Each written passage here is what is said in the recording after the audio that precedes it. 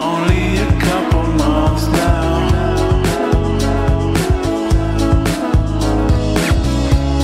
I think I recognize her. Welcome to The Truth in This Art.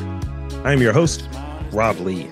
And today I am pleased to welcome my next guest, an educator and mixed media artist, as well as owner of the Black Genius Art Show and Genius Guice Studios. And from Baltimore, Maryland, please welcome Bryan Robinson. Welcome to the podcast. Hey, thank you for having me. I'm present. Present and accountant. Right. I should probably cut my camera off. This is just so distracting watching myself talk. That's cool. It's a thing. You know what? I'll do the same thing. I'll invite both of us to do it because I'm going to be making faces the entire time as well. Yeah, bro. Boom, done. Crisp. I'm done. I got it too. There we go. Boom. See, it's funny. I remember when I added this dynamic of having the visual there because it was one guest was like, I can't tell what your face is doing, so let's just put on video. And now It's gone full circle of like, yo, we're just gonna make faces at each other for the next hour or whatever. So let's pretty much. So before we dive into the topic at hand, like, you know, creative stuff, your work and all of that good stuff, I want to learn more about like some of your early background, your early experiences, because I believe some of those sort of like early things that we encounter pop back up in our work as we become adults. So if you could, you know, share a bit about your story and maybe some of the creative things you were into growing up that show up in your work today. Yeah. So you want to know, what was the question again, Rob? Tell me about some of your, what's your story ultimately and some of the creative things you were into growing up. Okay, great. So you're looking at the youngest of four. So you're looking at the baby of the family who had to be creative. You know, I had to find things that occupy my time. I had these two older parents, you know, so I had to be creative. I had to think outside the box. And I had to entertain myself when my older siblings were either off with their families and doing that I'm grown thing, you know. So I had to really be that child that was trying to create. So I was playing with Legos and sketching little doodles and practicing signing my signature. And that was me as a child, always creative, always trying to think outside the box. Even when it came to games that we played in the neighborhood, like a basic game of tag to me was, let's play tag without touching the ground. This is before the floor is lava thing. So we would be in the back alley, East Baltimore, climbing up fences and playing tag without touching the ground. Yeah, it was very exciting. So I was very creative, always trying to like create games that didn't exist and see who would go along with it. And as I grew older, I started to really be able to, I was like a documentarian for my family. So I remember my mother, she got me a video camera. And from that time on, I was that person that had the camera documenting the cookouts and the family events, the birthday parties. And this was before editing was a thing on computers. So I was just taking these cameras and basically storing footage that 9 times out of 10, nobody saw, you know, because I wasn't able to give that fast output. So I was creating with the camera. Mm-hmm. So my early years as an artist was basically playing with the camera and trying to create these stories that my family was living out. And from that point on, I knew it was something about this camera thing, something about this storytelling, something about piecing together these puzzles from the Lego toys to the cameras. I was always trying to piece together these puzzles. And later on in life, I was trying to find my voice as an artist. And I found my voice as an artist through underground hip hop, underground poetry spots. And that's how I said, you know what? I think this is how I'm going to express myself. And that was through an outlet of documenting these artists that I felt like were bigger than life and trying to express myself through words and visuals. So that young child who liked to draw and create, I now had a different platform to tell these stories. And I said, maybe this music and this poetry thing is another way to create a narrative, to be a creative. So that was early 18, 19-year-old Bryan trying to find his voice as an artist. No, thank you. Thank you for sharing that. And, you know, there's a few, if you were to do that sort of word cloud or do that sort of, the Venn diagram saying, all right, got some of the like Legos for me, East Baltimore for me, you know, being a documentarian. Hey, Rob, you're going to be our cameraman at our wedding. I was like, where? I'm 13, you know, doing all of these different things, but being I have a younger brother. I have 2 older siblings, but I live with my younger brother. And so I was the older brother. So doing all of that, but also being the person that's the experimenting person and the sort of creative person. So definitely I relate. So if you could tell us a bit about, like, you touched on like film and documenting from that standpoint, talk about some of the other stuff that goes into like what you're doing now with, Black Genius Art Show, and, like I see education in here, I see business, marketing, maybe animation. So talk about that, creating art and combining it with like education, because I see that as well. So absolutely. So like I told you that. So you're looking at that 19-year-old. So 19-year-old, I graduated from high school and I needed a job. I needed someplace to say I'm being an adult now. So I think I got into the school system very early in life. So my sister got me a job. She pulled some strings, got me to the school system. So at the age of 19, I was working in the school system, and I looked like a student for the most part, but I was just trying to find a way. You know what I'm saying? So I was in the school system, and actually at the same time I was in there, I was trying to experiment with animation. And a friend of mine who is like a mentor to me, at that time he had an animation school. So now you had this 19-year-old who was working in the school system, is trying to explore. This is post high school, trying to explore the field of animation and with this filmmaking bug in him.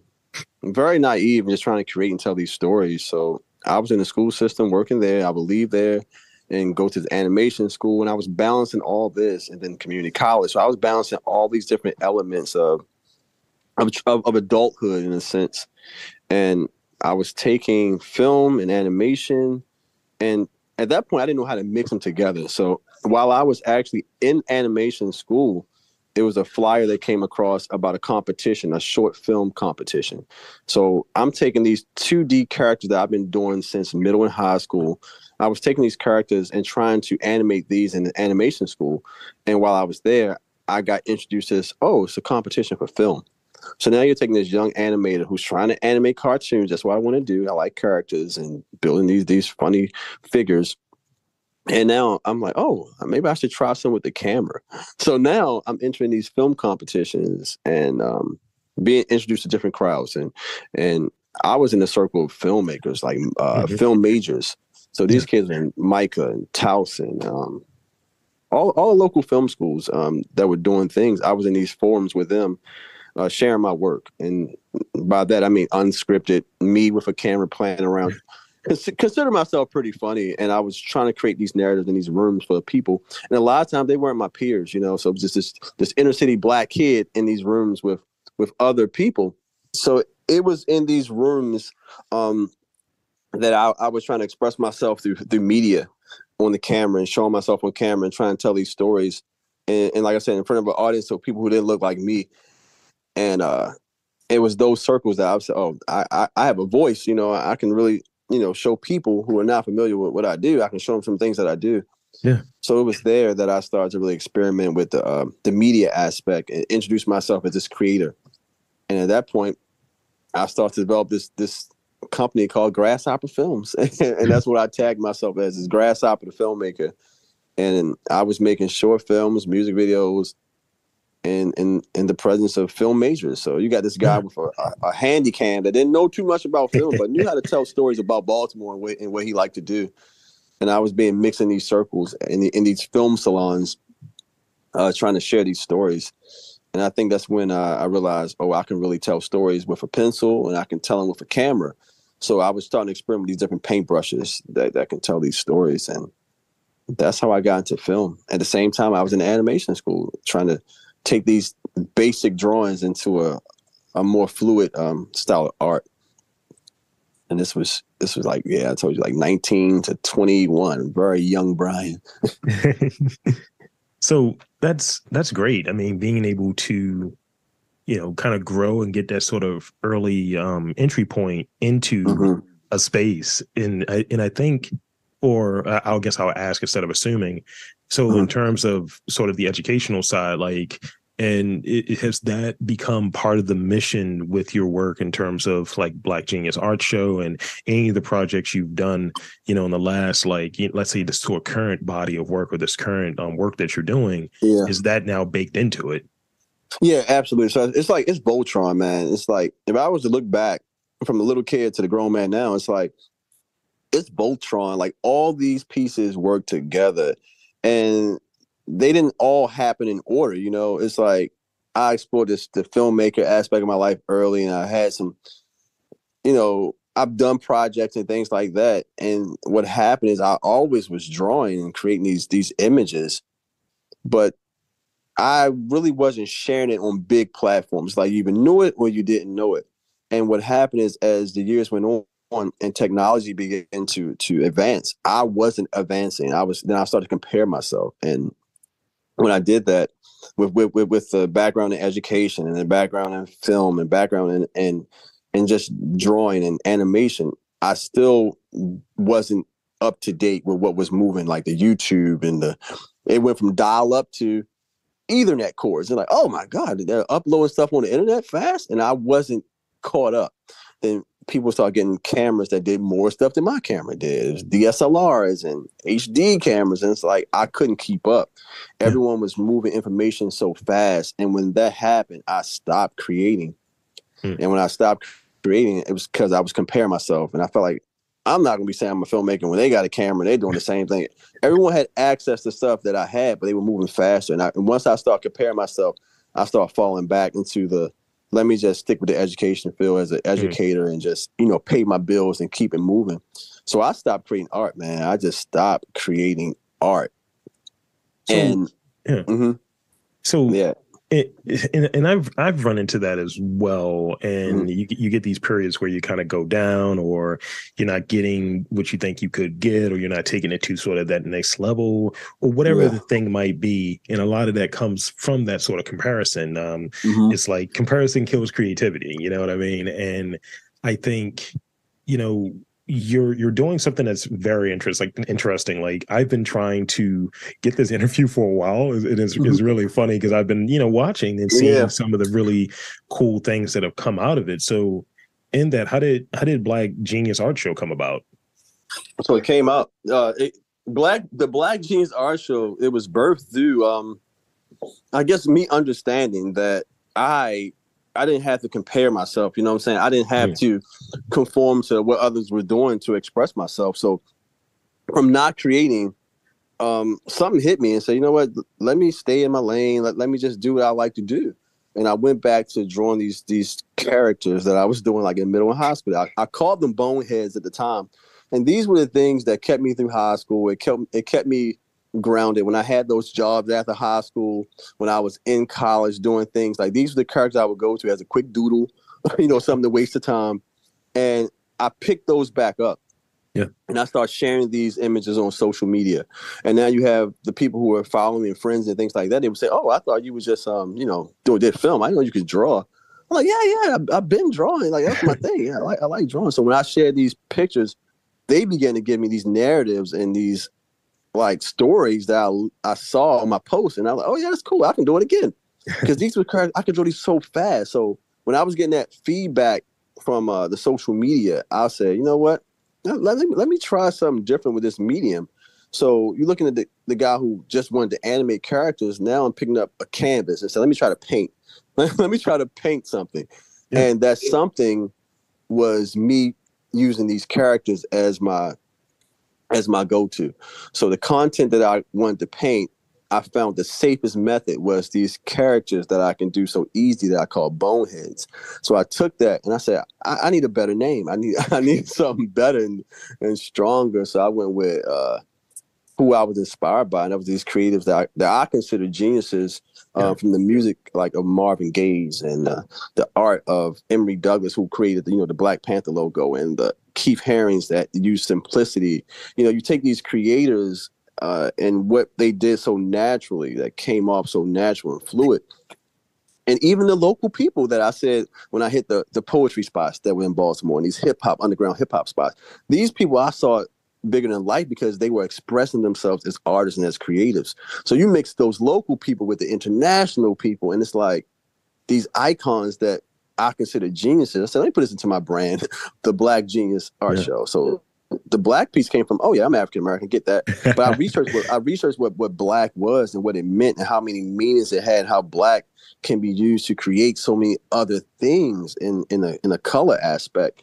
So I researched this guy. I knew these conversations would come up. I said, I'm using the Black Genius Art Show. And in all my pieces, I use Black as this bold line that makes my characters pop out and it separates them from this really simple background, but it gives that image all the attention, from the big eyes that kind of draw people into these expressions that were like, and some would say sad, but they were like more so a default look where you really couldn't tell where that person's head was. And sometimes as people, we don't always smile, we don't always frown, but it's that in-between piece where you can't tell how their day went or where it's going to go.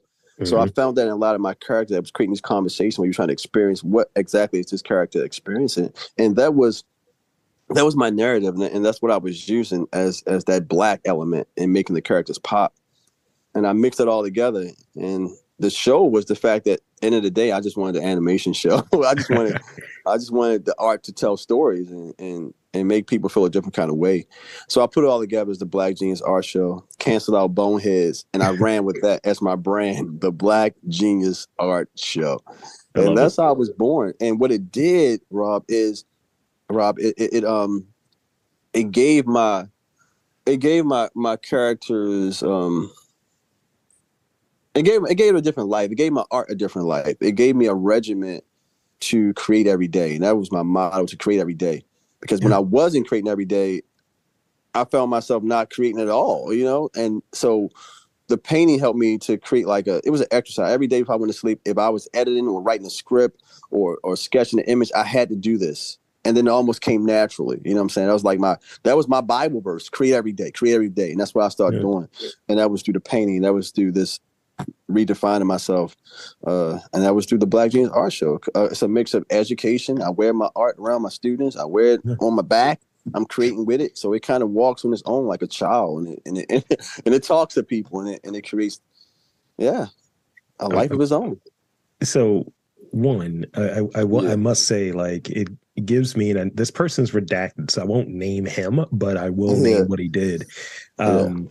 It gives me what the next logical step is to this sort of like Fat Albert series in terms of that's the vibe I get in the most complimentary sort of way. And I'm waiting for you to create like a podcaster that might have a beard and glasses, Big Daddy Pod or something. That'll be great.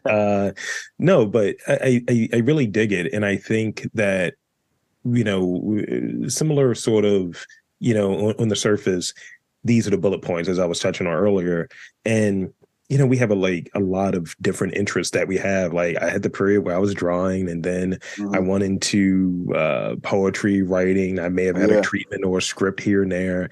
And I've been a podcaster for 14 years, and it's kind of one of those things. And, some people have the vision and the foresight to say, oh, no, you're a polymath. You're doing multiple things, and other people might tell you and get in your ear when you hear that sort of comparison thing of, you need to pick a lane and stick to it. Oh, I hate that. It's like, which one is it? You know what I mean? Yeah. It's like, I'd rather be able to do all of the things that I want and just be a creator, be able to take whatever the thing is as far as it could possibly go. And I think that's what I see coming from you and what you're doing. Yeah. And so speak on some of the kind of the wins over the last few years. You have a brick and mortar, that I see that's in the very, very interesting area these days. That's getting a lot of attention, a lot of foot traffic potentially in the future as we come further and further out of the pandemic. So speak to us a bit about, the brick and mortar and some of the new things that are coming along. Absolutely. Sometimes you forget. I won't say I even forget. It's like you get so intertwined. Like, I'm inside of what I create. You know what I'm saying? To the point where it feels natural. It's like breathing. You know what I'm saying? So when I create, even when you have the snags and you have the setbacks and things like that, it's part of the process. So it's almost like seeing my art move from a community aspect where, in order for me to introduce my art, I had to go outside. I had to set up a tent. I had to set up a 6-foot table. And I've seen my inventory grow from 50 pieces all inside of a suitcase. I've seen myself go from a suitcase to a brick and mortar building. And it's so weird because even to this day, somebody will walk into the gallery space and it's almost like I don't even know how to say I'm the owner of the gallery. I don't know how to say, this is my gallery, because it just feels as simple as the first canvas I painted on in a bay window in an apartment. It feels just as natural as that. It feels as natural as me just getting down and painting a cartoon character. But instead of the canvas being that, the canvas is a building. The canvas is a brick and mortar. So I look at it just like that. And that's what makes it so natural that opposed to me going out and setting up the table, if people come to me, and I still like to go and set up and pop up places, I do it. I love it because I love that conversation with the community because it inspires me. And to have people come to the gallery space and say, "Oh, this space feels different." That's the win. This space feels something about this. This is people have come in and they feel a different kind of way. So it's like to see your art and what you built, shift the atmosphere. Whether you're into art or you just want to be around something different, like I've heard from young to old, people have came in and they've expressed themselves. It's not about the money exchange, more so about this feeling they get, this experience, which I call it, that they get when they walk into, I guess, the brick and mortar. And that's been a transition from 2014 when I started to 2020. So 2020 is when I went into the brick and mortar, right when COVID was like, no, close all the businesses. It was then that I managed to have a friend who I met when I was 19, who I met when I was trying to find my voice, John of Cashland, clothing retailer. So he had a warehouse. I went to the warehouse in 2020, bringing in that same mentality of a 6-foot table, a tent, and where I was set up in a park or anybody's church. It didn't matter. I was trying to share my art. He said, I got a warehouse. He brought me in the warehouse with him. I set up my gallery on the back of a church program. I mapped this out. This is writing the vision down and then making it clear and seeing it come to life. I wrote this down the back of a church program, the map, how I wanted this spot to be inside of a shared space. And I sketched it out and I built it the same way I sketched it out. And this is during COVID. This is when people couldn't come in the building.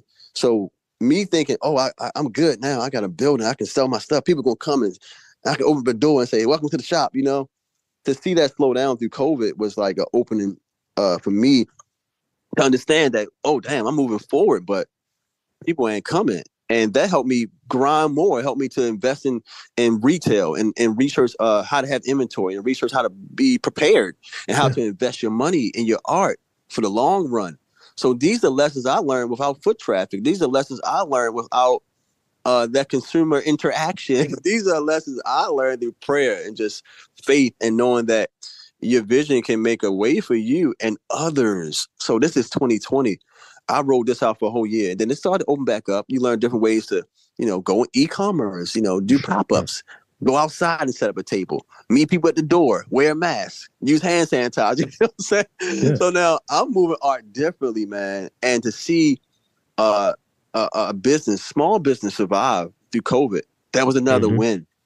Even everything that you even consider a loss is going to be a win anyway. Because at the end of the day, I'm still creating. You know what I'm saying? So any setback, anything that felt like it was too hard to do, that was a win because I could use that to fuel other things. And within that year, I was blessed to move into a program through Boost, Black Organized and Operated Storefront Tendency and Downtown Partnership that brought businesses downtown. So now this brick and mortar, it shifted now to a whole nother building where I'm able to come in here and create a whole different narrative to bring in other artists, other creatives, to create my own gallery shows for others, for friends, people I haven't even met before. And to bring it into a community that I grew up in as a kid, going shopping for Easter clothes, a community not too many people are frequent because they think, oh, Lexington Market, I know where the area is. But to bring a new light into that area through art and create a whole nother form of like just sharing, that's a win, bro. That's a win. 100%. And it's something that we're deserving of and something that we should have. And I can say firsthand, I was so excited, when the brick and mortar opened down there in the Lexington Market area, because I think I was there before you guys technically opened. I was just hanging around. I was like, I ain't supposed to be here, am I? Like, I'm loitering right now. Like, I'm creatively loitering. But it's just, great to see what the next steps are going to be. And just, I always salute and support anyone that's like trying to live their vision and doing right, by, like, you know how it is. You see it when someone gets on, it's just like no acknowledgement of all of the people that have been around and that have been supporting. And I haven't heard that from you. I've heard you've mentioned some names that have like, no, these people helped me. This program was great. And, that's kind of what it is. There are some people who will mention like, I got this all on my sweat equity. Nah, bro. We all work hard. It's bridges, man. So it's bridges that like I said, from 18, 19. These are bridges that were built back then that you can cross over now. And that's what I'm saying. Like, the network is so important because I used to be a butthole. When it came to filmmaking, I thought I knew it all. So it's like you had to get checked sometimes. You had to realize you can't do everything by yourself and you don't know everything. So that's what I'm saying. Like the whole just creating that brand of Black Genius art, it taught me a lot, like humility and how to listen and how to be patient. You know, it taught me a lot of that. And these are lessons I'm getting from my own art. So I can imagine what the power it has for others. You know what I'm saying? So to be in that situation and to see how those networks from as a teenager can help you out as an adult, these are all important. Yeah, I hear you on that. And I think, you know, in doing this, and it's as much, I'm putting in a certain degree of work or what have you, but, you know, without having folks come on and be a part of it and things of that nature, it's just like you as you mentioned, you can't be a butthole. It's like, I know all the podcast stuff. I'm Big Daddy Pod. You can't be on that. You gotta Big Daddy Pod. You gotta be in a spot where you're like, look, let's just have a conversation and make it as easy and as like thoughtful and as interesting as one could possibly do. And, you know, sometimes it goes down a weird path with the rapid fire questions, which we'll be getting to in a moment. Or, you know, it's just something that, you know, it's just like, you know, that didn't hit in this way. And maybe we do it again. And because for me, it's, you know, showing the guests, showing their work and, you know, and helping them and facilitating with them in the storytelling mechanism. But really, that's kind of it, you know. And if I have a guest on, there are a few that I just have not put out. And, you know, guess it'll be a little weird. It's like, I know this, you know, like I know that this does not have you coming off sounding great. So let's, you know, go back and let's do it a little bit different later, what have you. Or let's circle back at a later time. And, you know, I'm sure people get tight about it, but it's just like, do you want to come off sound like a butthole? Because that's the way you sound like an interview. And it's very rare, but there are sometimes I kind of get it early on. And part of that is sort of the collaboration. You know, you have that understanding. I'm like, all right, what do you got? And, you know, sometimes like folks don't even send me like a bio or something. So I'm like trying to piece together a bio. And I don't even do that anymore. I do something different. It's like, all right, you should have just I think it's why when you gave me the questions, like I said, oh man, he gave me questions. Because I just find it like that naturalness coming even without the questions, you know, because like I don't want to rehearse anything. Like what I want to say, I don't want to even know. I just want to like have it happen. It's part of this whole process. And I had a guest remind me of this. He's a podcaster and a journalist. And he'd mentioned like, oh, this is all contrived. He's like, we're agreeing to meet at this time to do it this way. And you're going to send me the questions, or I know you're going to ask me questions, but you know, and you can probably tell that there is a fair amount of deviation that goes away from what's there. That's for me, you know, those questions are for me more than anyone else, because I'll just start asking you about cartoons for an hour and I don't know if anyone get anything out of that, you know? Right. So I guess this is going to be the last real question. And this is a means of kind of tying everything together, I think, in terms of sort of your like overarching creativity, doing multiple things, whether it is like, you know, you have clothes there in a brick and mortar, you have a background in film, you have painting, you're doing all of these different things, you're curating events, you're creating experiences. Tell me about what that process includes. Like if you're going through it, right? What does that process look like from sort of the introductory step? Where's that first idea come from? Jeez, the process of all that, it's fun, bro. It's it's music. My process is music, man, and it's this connection with people where I don't care what your background is, I'm gonna listen to what you got to say. And I'm gonna respond to it the best way I can. And it's this connection with people that I like, because I for a while I wasn't the most talkative person. I wouldn't try being everybody's face. I still don't think I am now. But it's the connection with people that I feel like it draws my art in a certain kind of way. So my process involves me being myself, very natural. Like the person that you see I post on these pictures, I won't be that same person that's off the internet that you see in person that's gonna have this spirit that makes you be like, oh yeah, he's okay. He's an okay guy. So it's a connection there. It's just a realness there. It's my process. It's music. It's a certain kind of vibe of music I be playing. In the process of doing all these fun things, see, think about, I don't even realize I do all that stuff. I just be doing it, man. I just create.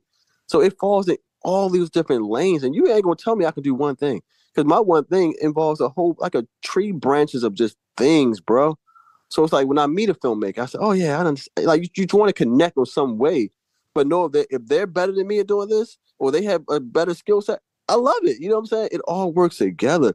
So it's about tying these pieces together. With my process is fast talking, a lot of adrenaline, but I'm aware. You know what I'm saying? I could be all over the place. I like procrastination. Like I can be on top of everything. I'm gonna save one thing for the fourth quarter just because I need it. Like I need that last minute thing to do to make things go not perfect, go well. Because no, I hear you. Yeah, it's like it's something about preparation, whether it's a show or a piece of art, that if anybody knows how I operate, like I said, it's fast paced, it's organized confusion, it's fast talking. Brian, he's all over, but I'm locked in a room full of people. I've already scanned the room. I know how this is gonna work. I know how it's gonna go, and I will pull it all together. And you will come and think, how did he do all these different things like this? Because it's an energy, bro. It's a certain energy that I put into my work and my process that I don't know, man. It's fun, and it can kind of brush off with other people. You know what I'm saying? Like it's hands on. It's bro. It's a process. It's a process. It's like I'm painting everything. If you was to follow me around, like like a video game, bro, and everything is intentional. From the way I place a shirt to where if I put a dot on the wall, believe me, I put that on the wall for a reason. I've been in a spot trying to find sort of more of that intentionality, and you know, because I'm kind of just going, and at times, you know, like for instance, this morning I was sitting there and I just got struck with I like to call it the creative Holy Ghost, and I was just like, yo, I got to write this down, and then I have like 4 or 5 people that I really trust and I really respect their opinions. I'll send them a text basically containing what the idea is. Here's the sauce. That's true. And they're like, oh, this is a great idea. When are you putting it out? And there's a lot of different ideas that I've floated out there, and having those people that you trust. And there are some other ideas that I may have floated out there, and suddenly they're other people's ideas. So but you know, my belief is if something deserves to be out there, you know, I don't really need to be the person attached to it. I don't need the kudos, but also I need enough that I can keep putting out ideas. I think that's where I get caught on. Like, I have this great idea. If I don't get sort of that credit or acknowledgement from it, then I can't come up with the next great idea because there's 7,000 sort of things in front of me that's going to prevent me from getting the funding or the attention or whatever to put it out there. I think it's recipes, bro. Speak more on that. Yeah, I'm saying I think it's a recipe for creatives. You know what I'm saying? Like, I'll get a frame that I got months ago, and I know that it could be a year from now that frame will be used for this whole, like, something I'm cooking up months in advance. So when I think it's creatives, like, it's things that are pieced together over years that can come together at the right time, and you be like, yep, I knew it. You know what I'm saying? It don't have to be the same day, the same week. I've had things sitting around for years that I would pull out and put it with that recipe and make the best soup you ever tasted. Yeah. So that's a process right there. That's the thing that I run into, and we'll wrap on this piece. That's the thing that I run into when, you know, it's a production calendar, you know, being intentional. If it's like, we're recording this at the end of January as, you know, to date it for it to come out in February. And I'm already looking at booking interviews for April for this month that's focused on like jazz and stuff like that. So I can't do it the day of. I have to like plan this out and have questions and book the guests and all of that different stuff. And sometimes people get it. And then other times it's like, yo, why can't we, you know, talk about this tomorrow? And then the next day we do the interview. Nah, I need time, bro. And the fun thing about it is, I ain't gonna lie, I'm not the best planner.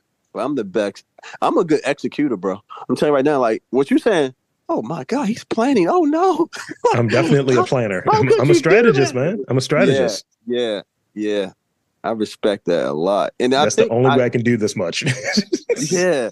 And I think I do a lot just on randomness. And I think that's what I put into my art, just random ideas pop in my head. I create these random characters. And sometimes even creating programs or these shows, Yeah. it's randomness, bro. Sometimes it's the not planning part. It's the sporadic piece that helps me pull this off. Because I challenge myself. They're like, can I take It's this an really intuition sporadic there, idea? though. Yes, it is there. Yeah, yeah. But you got to know how to handle it. Like, if you can't handle it, then it's going to be a rough road, bro. Because I've dealt with some artists that they like, no, I've been here. I know what you're trying to do. If you can, everybody can't do it. Everybody can't do it. This ain't for So everybody, bro. it ain't for everybody. That last minute stuff. Bro, I have done a film. I did a film premiere. I was home editing the film while the audience was in the theater. You're bugging out there. That's Exactly. So if you have not been in that spot like that, then woo. I mean, that's the thing. Like, because like I'm trying to do more things that are kind of outside of this normal, hey, I talk, here's a screen, blah, blah, blah. And not to diminish what I do, but trying to extend it sort of to let's do more live events, let's have experiences, let's do things of that sort. And it's different things that come with it. So yeah, it's like the things that are within the process of doing a story, like let me simplify it to its root and then add the complications to it. Otherwise, it becomes like something that you can't wield and you can't control, and then you're less inclined to do it. And then all of those other things, going back to the full circleness of it, start comparing. Well, if this person could do it, why can't I do it? It's like but you're not doing that. You're doing something different. Yeah. Whew. I just got business boxing. Like it's like boxing. You gotta go those rounds to know how to handle the next fight. I mean, I just do liver shots. I'm just aiming for like, I'll try to drop the person as quickly as possible to move on to the next person. We're volume punching. That's just what this is. Yeah. So I got some rapid fire questions for you. How does these work? I guess it's coming fast because it's rapid and it's firing. So something is shooting. All right. Hopefully not. We're in Baltimore. But yeah. So ultimately, the way this is going to work, don't overthink them. They're questions that either I've thought about coming from maybe some of the research or questions that have come out of this sort of interview. So I'm going to start off with this one. If you could, what would you do if you could only work for 1 hour a day? You could only work on your creative stuff 1 hour a day. Create every day. You only can work for 1 hour a day. What would be the thing that you do? Eat cereal. That's great. What is something that you regularly think about in the shower? What song is going to play next on the radio? Are you a fan of cartoons? If so, what's your favorite one? I am a fan. I'm a fan of eras of cartoons. I would say that the 80s. Anything that I was going to school to and the time was on the bottom of the screen. Now I'm dating myself. So definitely early morning cartoons. The ones that got you ready to go to school. Same page. Let's see. You have the motto of create every day. What's something else that you like to do every day creatively? Pray. I hear you. And lastly, name an underappreciated Black genius. Underappreciated Black genius. That was the one I added while we were talking, by the way. Yeah. I'm going to give you mine. Man, I'm surprised no one ever said Rob Lee. So just my father. I love it. So with that, that's pretty much it for the podcast. So I want to thank you for coming on and, making the time and chopping it up and indulging me. And secondly, I want to invite and encourage you to tell the listeners where they can check you out, Black Genius Art Show, all of the good stuff. Where can they check you out? The floor is yours. Hey, everybody. This is where you can check me out at. I am in the city of Baltimore, so you'll probably see me around wearing some character on my clothing of some sort. Or you can find me at 106 North Utah. That's downtown Baltimore, 106 North Utah in Baltimore, Maryland. That's where the Genius Guice Studios is. And you can also follow me on the websites, www.theblackgeniusartshow on the Instagram and the Facebooks. And yeah, that's how you can find me. And there you have it, folks. I want to again thank Bryan Robinson from Black Genius Art Show for coming on and chop it up, sharing a bit about his story. And I'm Rob Lee, saying that there's art, culture, community in and around Baltimore. You've just got to look for it.